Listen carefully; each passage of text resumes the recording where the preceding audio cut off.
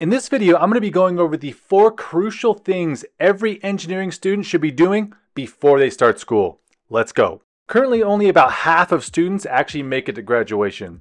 And it's pretty clear that the level of preparation that students go into school with is not equal to the demand that school, places on them. And then school starts, right? And before you know it, you're stressed out of your mind, you're overwhelmed with the amount of actual work that school demands of you. This is exactly what happened to me, and I'm sure some of you guys can relate, that are watching this video. So with this video, I kind of wanted to talk to my past unprepared self with the hopes to help some of you, start off on the right foot and give you guys the best chance of success that haven't started school yet. Okay, so with that, let's get into it. The first piece of advice that I would give anybody that's about to start engineering school is to prep your schedule. So I talk a lot more about this in my book and in my course, but you're going to be paying for your education with 2 forms of currency. The first is money, right? Pretty obvious. Tuition, books, fees, supplies, all that costs money. It's a fixed cost and it's the same for everybody. Easy enough. And the second form of currency is your time. So this one may seem obvious, right?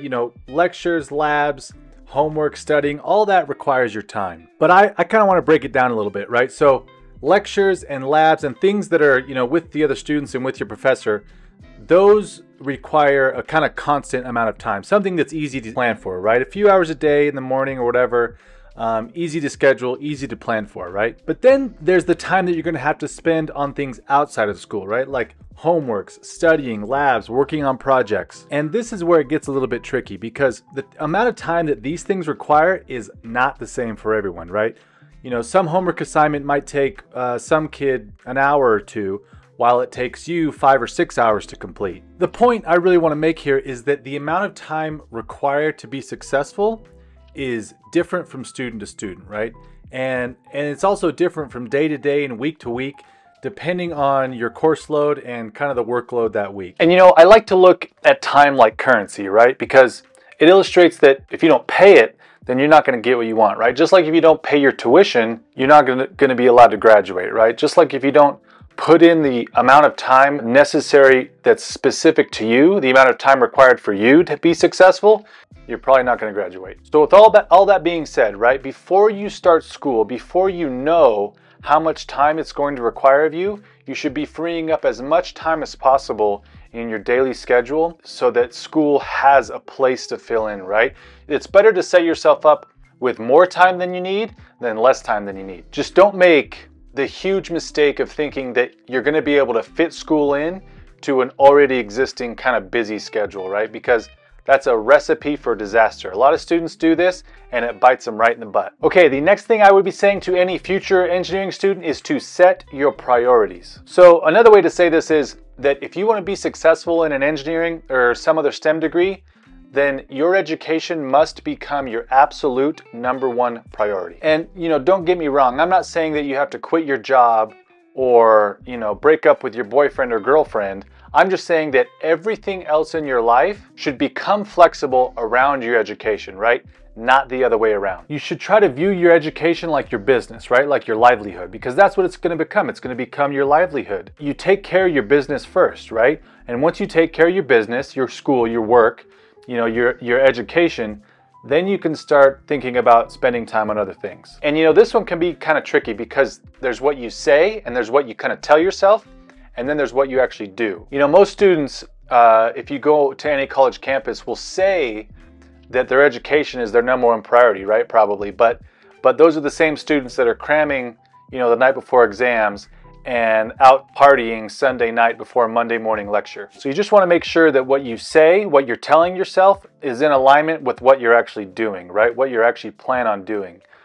It's easy to tell yourself that your education is going to be your #1 priority, but it takes quite a bit of introspection and humility to align your actions with what you're telling yourself. So it's just kind of about getting in the habit of always asking yourself, always checking what you're doing against your priority list, right? Have I taken care of my business? Okay, is that yes? Then I can start doing other things. But if I haven't taken care of my business, my school, then I probably shouldn't be doing what I'm doing right now, and I should take care of my priorities. So, that's why I say it's so important to set your priorities, right? Not only are you trying to kind of set it for yourself, but you're going to want to tell, your spouse, your significant other, your work, your friends. You want to make sure everybody knows that, school is about to become your number one priority, and all of them are going to kind of move down a little bit. And they should understand that, that's not a bad thing. You're trying to get something big done. It's just going to take that amount of commitment.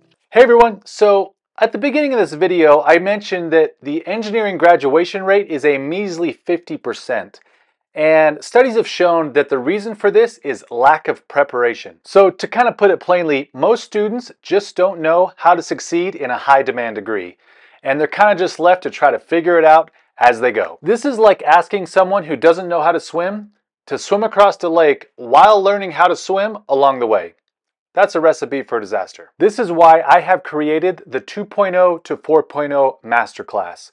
This is the course that I wish I had before I started my engineering degree. So I took every lesson and technique that transformed me from a 2.0 student all the way to a 4.0 student, and I combined it with all the best science-backed, studying and learning techniques, and I put it all together in one nice compact course that every single freshman engineering student should be taking before they start school. And just to give you a better idea of what I'm talking about, this chart shows it perfectly.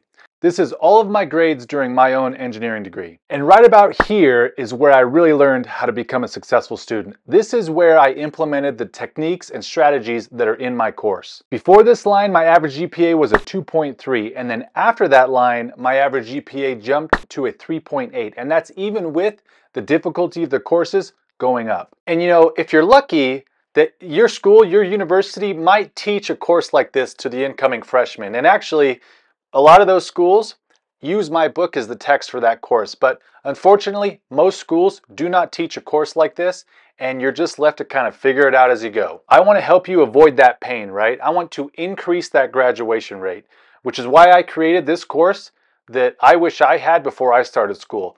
The course that will teach any student how to be successful in a high demand degree. The course is available now, and I'm actually offering it at a discounted rate for these first few rounds. So if you're interested, I suggest jumping on it. Check the description for a link to the course and for a link to my book. And be sure to email me at becominganengineer123@gmail.com with any questions you guys have. Thanks for the support, and back to the video. Okay, this next one's the big one. It's the money maker, right? If I could give any future engineering student just one piece of advice, it would be to cultivate and strengthen your own self-discipline. Because more than anything else, self-discipline will take you wherever you want to go, right? It's the thing that accomplishes all the tasks and gets the work done and opens all the doors. So what is self-discipline exactly? Well, to put it simply, self-discipline is your ability to consistently do something in service of a greater goal regardless of how you feel. It's your ability to consistently prioritize your goal ahead of how you feel, your emotions, and distractions. So in terms of school, in the lens of school, the thing that you want to do is graduate, right? And the thing that you consistently have to do in order to graduate is study. Simple enough, right? Simple enough to say, but not to do. And that's where self-discipline comes in. So the question becomes, how can I develop my own self-discipline, right? If I haven't started school yet, how can I become a disciplined studier? And to that, I would say the best thing about self-discipline is that it's transferable, right? So you can become a disciplined person through basically anything, work, school, athletics, sports, music, hobbies, whatever.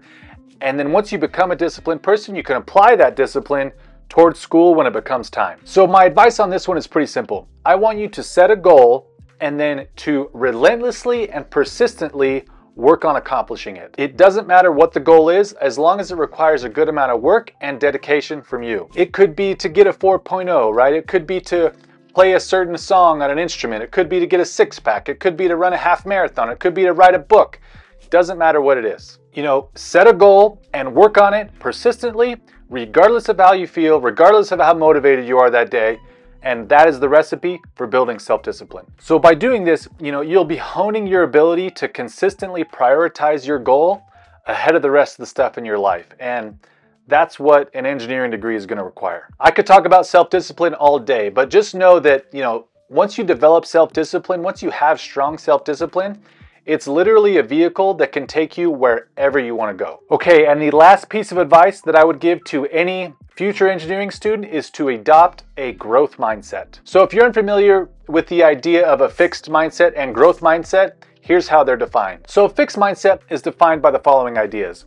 Intelligence is static, avoids challenges, expects rewards regardless of effort, ignores feedback, and is threatened by the success of others. And that's in contrast to a growth mindset, which is defined as intelligence can be developed, embraces challenges, puts a high value on effort, learns from feedback, and is inspired by the success of others. So I think the advantages of a growth mindset are pretty obvious, right? It's all about self-improvement and growing in the face of obstacles. You know, it's less concerned about the current state of where you are today and all about continuous improvement and learning to be better tomorrow than you are today. And I think most importantly, a growth mindset is what will make you a robust and resilient person, regardless of the setbacks and challenges that come your way, which is exactly what you're going to need if you're going to take on an engineering or some other high demand degree. There you have it. You know, I wish someone would have drilled this stuff into my head before I started school. It would have saved me a lot of time and a lot of pain. But let me know what you guys thought in the comments below. But until next time, I hope you guys found that interesting. Be sure to check the description for a link to my course and a link to my book. And I hope to see you guys in the next video.